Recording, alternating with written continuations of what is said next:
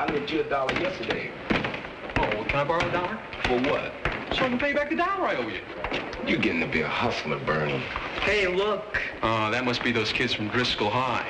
Yeah, it must be awful to lose your school on account of an earthquake. And wouldn't you know it, more guys than girls. Hi, how you doing? How you doing? Hey, what are the teachers like here? Hard as nails. And watch out for the principal, even beats up parents. It's just like our school. Hey, kid, what'd you get your letter in? Football. I play tackle. Come in. Hello. Hi. How's it going? Well, if I live through today, I'll let you know tomorrow. 87 transfers and no 2 schedules alike. Would you like me to send Miss Hogarth in to help you? No, I can manage. I wish they'd given me a week to get ready. That earthquake was very inconsiderate. Any problem, kids?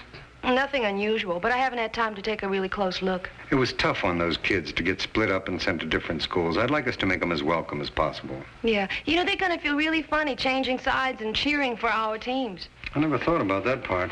Might have some very educational benefits. Like what? Well, it teaches flexibility. Some of them may want to become politicians.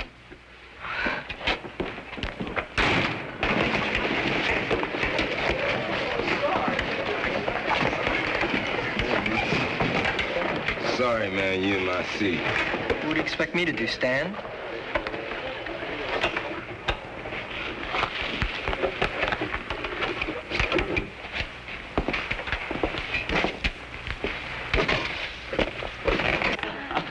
Well, I see we're still short a few desks. You got enough desks, Mr. Dixon. You just got too many dudes. What's your name? Me? Marvin Jacoby. Well, Marvin, you and Jason go down to the custodian's office and pick up some folding chairs. Hey, how's this look to you, Mr. Ulmer? That's much better. Well, do you think we really have a chance of winning this race for Whitman, Mr. Ulmer? I hope so. $5,000 worth of shop equipment is a prize I'd like to see Whitman get. Yeah, that's about 5,000 more than we got now. I wish it was a speed race instead of who gets the most miles per gallon. Anybody can drive fast, Ronald. It's important today to slow up, save gas and energy. That's why the companies are loaning these cars to the schools. That's it. Yeah, seem pretty good. I can look, but don't touch. Fingerprints add weight. We were working on a car for the race exactly like this over at Driscoll. Hey, it might have looked the same, but this one will run a lot better. I doubt it. Marvin's Mr. Supertune himself. No kidding. Bernie can't even sing, but he makes music with engines. Hey, what school are you racing against first? Ogden. They'll slaughter you. That school has an auto shop that looks like General Motors. It's not what you got, it's what you do with it. I'm Mr. Ulmer, your shop instructor. You boys want to work in a race? No, thanks. We don't want to work with losers. Losers? That's right. Driscoll licked Whitman in football, baseball, basketball, and track. Not ping pong. We don't play ping pong. Well, when you learn how to play, come around. Yeah. Most of you did pretty well on the essays.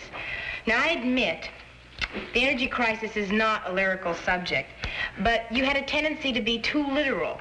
And, Sandra, I wasn't able to find yours. I didn't turn one in, Miss Johnson. Why not? I'm an Aquarius. I'm Italian. What does that have to do with the assignment?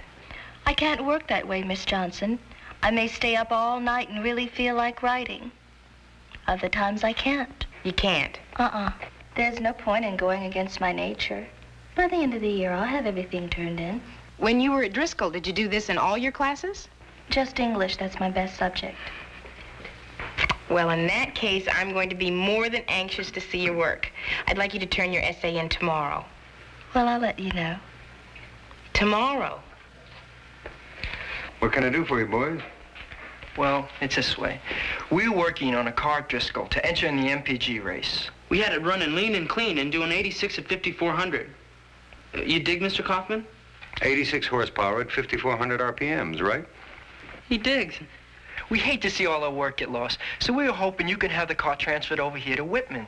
But we already have a car here that the boys have been working on for some time. We were working on our car for weeks too, sir. Boys, I know how you feel, but only one car from each school can enter the competition. We know that. Look, we're not saying anything against the guys who are working on the Whitman car, but we feel that the car we've been working on has a much better chance of winning. For Whitman. I'm not sure the other boys would agree with you. Well, there's one way we can prove it. We'll test our car against theirs, and the best gets to represent the school. Maybe it's only fair. I mean, they did put a lot of work in on that car, Driscoll. Yes, they did. And this way, maybe everybody would be willing to get behind the winning car. And push it if it runs out of gas. Oh, you know what I mean. Well, I have to see if the dealer who's sponsoring the race would be willing to transfer their car over here. And then they'd have to find a faculty member willing to be responsible for their project. Well, what about Mr. Ulmer? Oh, I couldn't ask him to sponsor both cars. It'd take too much of his time. They'd have to find somebody else. Hi, Mr. Dixon. How do you feel, Mr. Dixon? Oh, fine. We were just passing, and we heard you're a pretty good guy. It's just a rumor. What's on your minds? We could ask any teacher, Mr. Dixon, but we thought you'd like to be the first to be asked. Don't con me, Marvin. We need a sponsor for the MPG race. I thought Mr. Ulmer was sponsoring the car. Not that car. Our car. Mr. Kaufman said he'd get the car from our old school if you'll sponsor us. Mr. Kaufman said that? He didn't say you in particular. We heard you're a pretty good guy. You already said that, Henry. Look, how about it, Mr. Dixon? It won't take up much of your time. How much? Would you go for 2 or 3 hours and maybe a Saturday? I have a feeling I'm going for a lot more than that. Okay. Thanks a lot, Mr. Dixon. You're a pretty good guy. Get out of here. I hear a valve noise. That's your brain rattling. Okay, kill it. Hey, Marvin, you might as well give up now. I mean, even if you get it right, Bernie's a better driver. I can squeeze 2 or 3 more miles per gallon out of any car. Well, once Bernie went 50 miles with just 1 gallon. You put me on. No jive, man. He carried the gallon with him on the bus. I really don't know what to do. Sandra hasn't turned in any of her work. Well, what kind of excuse does she give? She's an Aquarius, the water bearer. Maybe she's waiting for high tide. I don't know, but I just don't want to hurt her creativity. If she hasn't done any work, how do you know she has any? Well, I talked to one of her teachers at Driscoll who happens to think she might be the next Colette. Well, you want me to talk to Sandra? No, I'll handle it. But I just have to decide how. You know, actually, it's not fair to put everyone in the same mold. Well, that may be true, but you're not giving a private lesson. You're teaching a class. There has to be some discipline. Yeah, but psychologically, I don't want to turn her off. Gifted people need some freedom. If they're gifted. What about your freedom? What about it? If Sandra waits till the end to hand in all of her work, there you'll be on the last day of school going over her whole semester's work. You're right.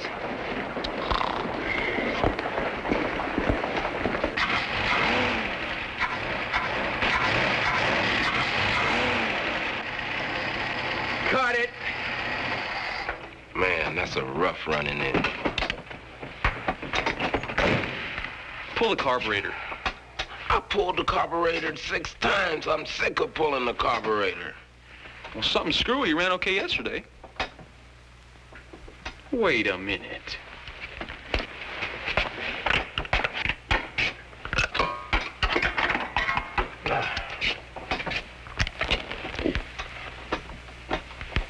Okay? Would you look at that? Let me see. Dirt. Dirt in the fuel pump. Oh, I bet I know. Okay. You see this? What's fucking you? Somebody put dirt in our tank. Are you accusing me? Well, it didn't get there by itself. We wouldn't have to do something like that to beat you. It's the only way you could. Crazy nut. Hey. Come on, get back. You guys stand back, too.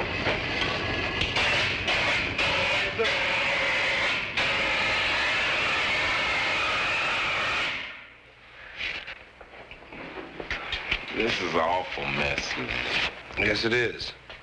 We cannot have this kind of stuff around here. Sorry, Mr. Dixon. We're sorry about the dirt. We're lucky they didn't set fire to the whole shop. There was no danger of that. Too many people around. Right. Who might have gotten hurt. What are you going to do? I am canceling Whitman out of the competition. For the safety of everyone concerned, and also as a little lesson in the meaning of competition. Why not teach them a lesson in cooperation? How? Make them work together on one car. That's all they could get ready in time for the race anyway. Do you think they would work together? There's only one way to find out.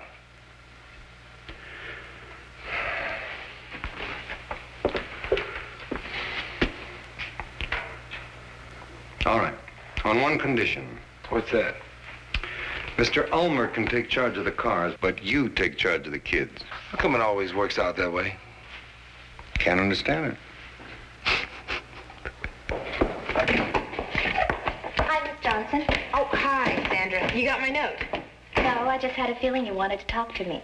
Well, what a coincidence. Not really. Aquarians are very intuitive. Uh-huh. Well, Sandra, you got an A on this exam. And your classwork is very good. It's easy. But you're an essay and 2 book reports behind. Do you think you could have them in by next week? Who knows? You know, Miss Johnson, I bet you're a Capricorn. Always wanting things done exactly the same way. Sorry, I'm a Gemini. Oh, then I want you to have this. It's an osprey feather. Well, thanks. But I'd rather have a book report. You mean Mr. Kaufman's going to let us enter only one car in the competition? That's all you could have entered anyway. But we can only do it now if we all work on it together. Without any hassles. Any more trouble, and that's it. I think Mr. Kaufman's made us an offer we can't refuse. Yeah. And when you get an offer you can refuse, you can refuse. Do you have an aspirin? Sandra Hallett. Sandra Hallett. What'd she do this time? The usual, nothing. What was she supposed to do? An essay. I suggested famous Aquarians as a topic because she's into all that, you know? You know, I think you're attacking the symptoms, not the cause. You lost me. Clobber her. Oh, Liz. Figuratively speaking. Well, to me, the real meaning of teaching is not to knock knowledge into somebody's head. It's to inspire them. Anyhow, that approach will never work with Sandra. Why? Because she's tougher than I am.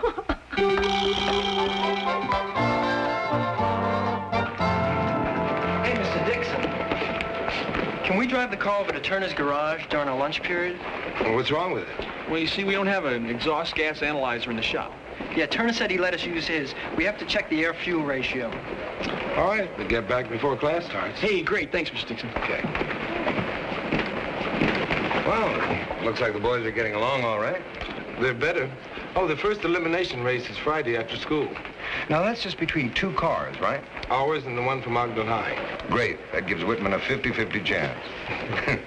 And so the range of Mr. Mom's talent is enormous when you consider that he not only wrote The Razor's Edge, but also... Used it. Hi. Do you have a lake pass? They were out of it. Okay. What about today's assignment?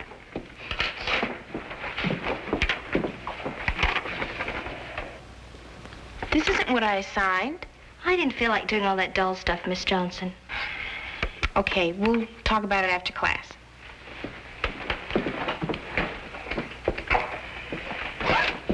Where are you going? I just came to pick up my books. I feel bored today, Miss Johnson. Well, if you feel bored, maybe you need some psychological counseling. Why? Because a short attention span is usually found in very young children.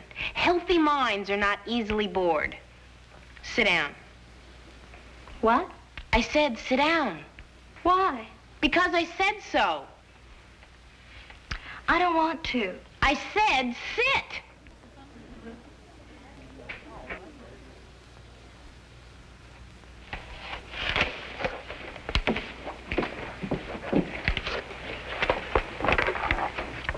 All right. If any of you have a special problem, I'll be glad to listen. But completing the year's work is a rule, not an exception, for everybody. From now on, forever. Is that clear? Yes, Miss Johnson.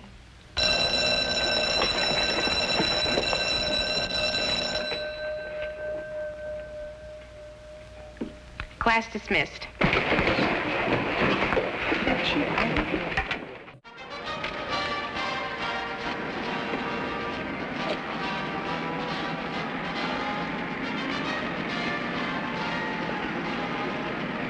Who's going to drive, Bernie or Marvin?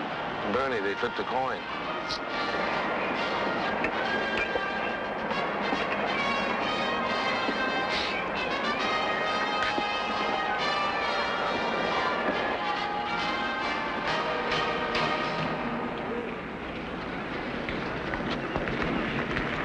Why are they pushing the cars? Well, they're saving the gas for the race. The car that goes farthest before it runs out of gas wins the race. Gentlemen! Start your engine!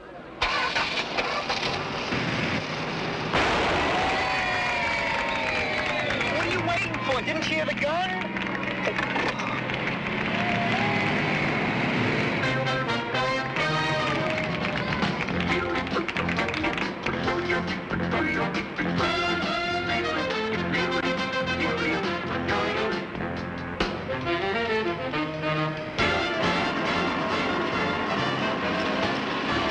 Hey, slow down, will you? We're wasting gas. Would you make up your mind? Hey, we're winning. Really, it don't count, Miss Johnson. It don't? It's how many miles to the gallon. Oh, that's right. Well, being in front gives us the psychological advantage, right? I hope the car knows that.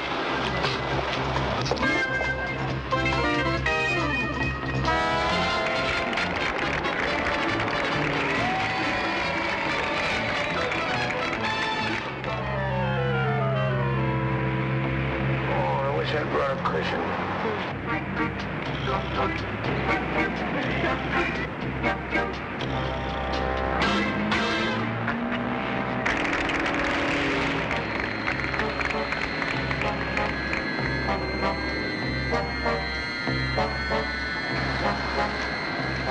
This is the slowest race I've ever seen. I should have brought some papers to grade.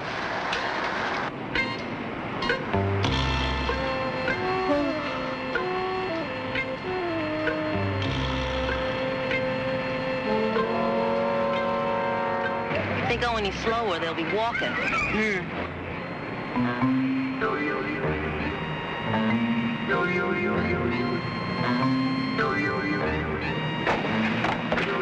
Great race, huh, Miss Johnson? Yeah, it reminds me of the tortoise and the tortoise.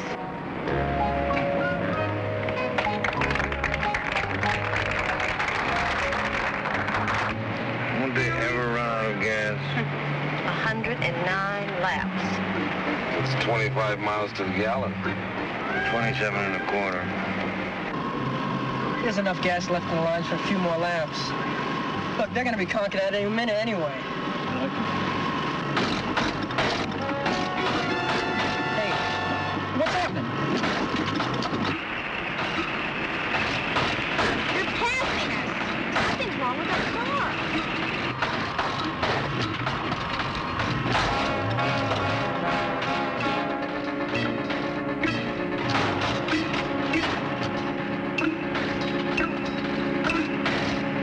Don't quit now, Bernie.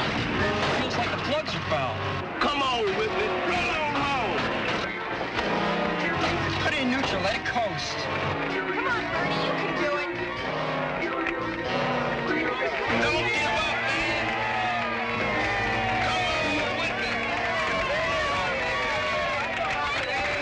Right. Well, say something. We won. It's about time.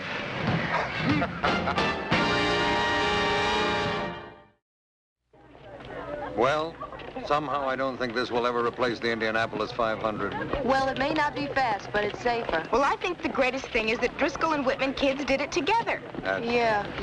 Well, Pete, now that it's over, your time will be your own again. What do you mean it's over? Next week they race Horace Greeley. And if they win that one, there's a lot more. You mean you're going to be tied up after school every day? Well, I did agree to be faculty advisor. Did you expect to win? Sometimes you have to take the bitter with the sweet. Excuse me, folks. There's my car over there. Bye. Bye-bye. You know, Alice, I've been thinking about Sandra Haller. Oh, it's all right. I'm handling it. Well, maybe that advice I gave you was a little strong, especially about the heavy discipline. Oh, no, don't worry about it. As a matter of fact, Sandra turned in an A paper. On the subject you assigned? Yeah, didn't deviate an inch. And she used her imagination beautifully. Well, that's marvelous. How'd you straighten her out? Well, I have my methods. Actually, I clobbered her.